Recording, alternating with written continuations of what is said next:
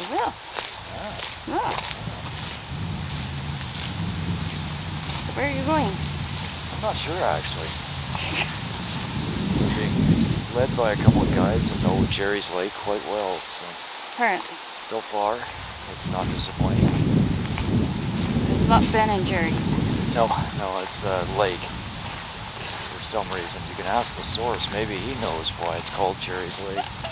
Jerry's Lake is an unnamed lake located in northern Manitoba, down a gravel road.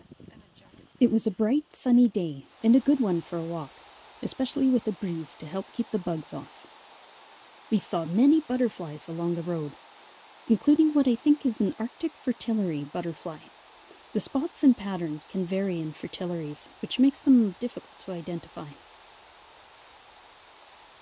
I was delighted to see some tamaracks or larches. These soft needle trees will turn yellow in the fall and then drop their needles, just like the ones in Alberta. Our guides led us bravely past the sign that said travel was not advised, but we were walking anyway. There were lots of wild strawberries growing in the sunny ditches, and it was impossible not to pause and eat a few, in addition to enjoying the wildflowers.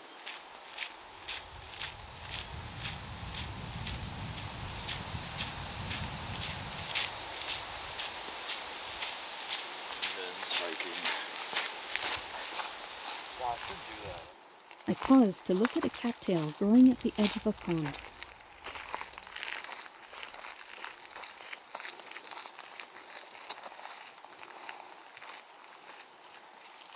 There was a beaver lodge in the middle, but no beavers out and about.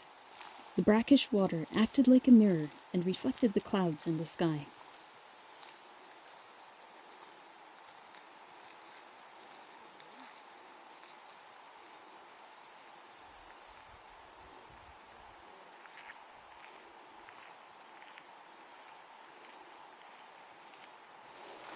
We reached the spot where the trail heads off to the lake. A mostly overgrown trail, except for some ATV trucks which cut into the soil, creating little trenches.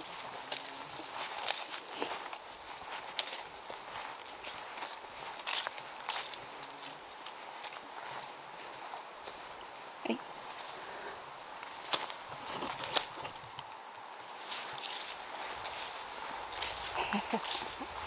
Try to think of.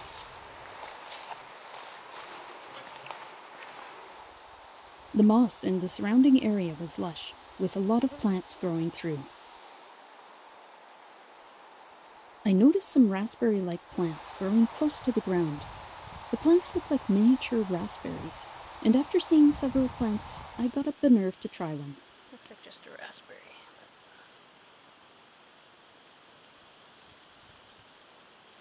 It was good, just like a raspberry. After getting home, I found out that they are called dwarf raspberries, or dewberries.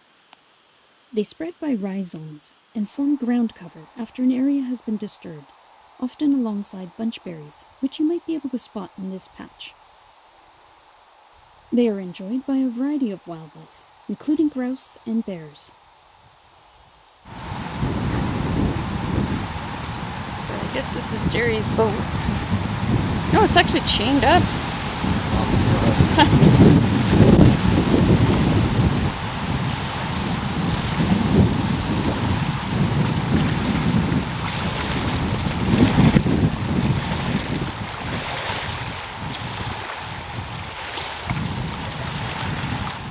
I'm not 100% sure on this flower.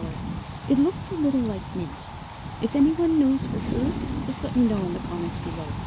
My resource has maps that kind of peter out halfway up Manitoba. This one is definitely wild mint.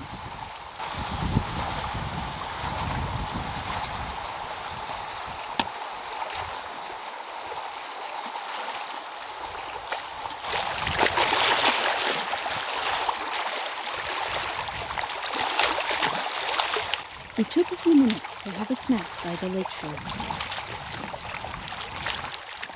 We had some bannock along with some sardines. It made a very nice snack.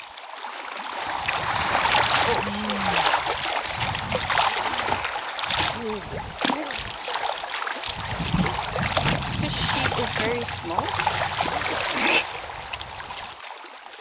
I took a moment to watch some lake foam jiggling in the wind.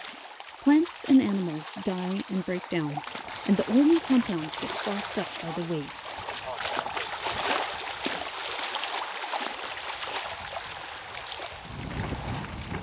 These are the wild mint plants again, from an above view this time. These uniquely shaped flowers are spurred gentian.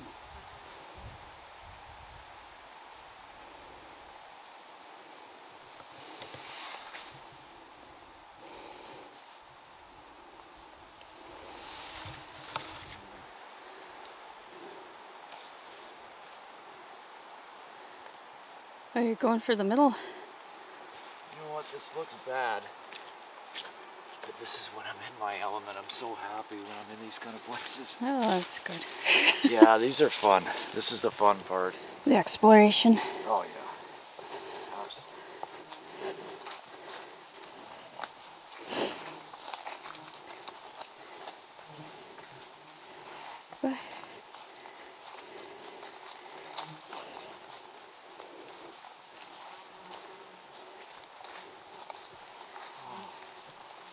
As soon as that wind goes down, Yeah. mosquitoes. Yeah. And then it gets hot. God, I'm sensitive to my scalp now. Yeah. It's going down, it's swelling. Hmm. It seems like such a long trip. It's really short. Yeah, it's always when you're going in. Oh, they stopped.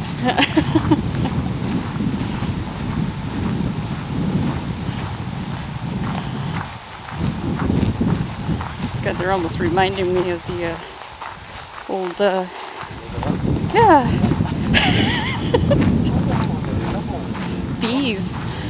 There's a couple of ladies in like bumblebee costumes or something. Really? Yeah. Live It Up was a TV show that covered lifestyle, entertainment, and consumer awareness from 1978 to 1990. I'm mixing up the ending, which featured two men walking in drag, with a segment called What Bugs You, which used a clip of a man in a bee costume. This seemed to be the season for grasshoppers to lay eggs, as we saw a few of them with their abdomens stuck in holes in the ground. It also seemed to be the time for butterflies to mate as well.